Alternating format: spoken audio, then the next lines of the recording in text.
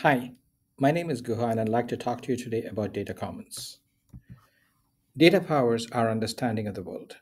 There's a lot of data out there, but using it involves expensive repeated data wrangling. Imagine you wanted to understand which California counties were most at food risk from climate change. The data to answer this exists out there, but involves a great deal of work.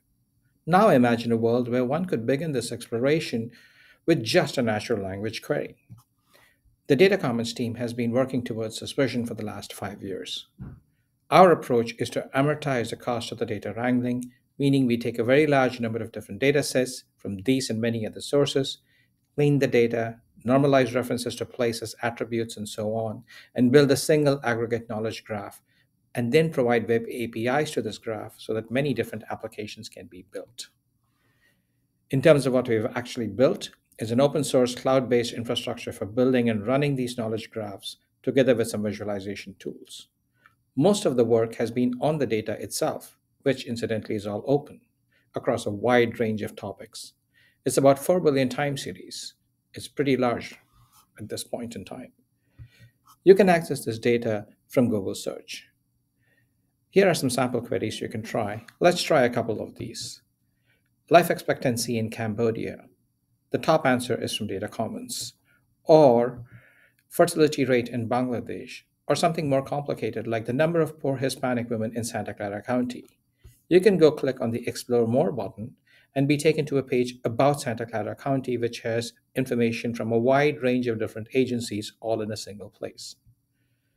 One important thing to note is that the goal is not to build a single data commons which hold all the world's data. Rather, it is to have many data commons just the way we have many different websites. We have many different websites, but they all use the same schema, HTML, and the same API, HTTP.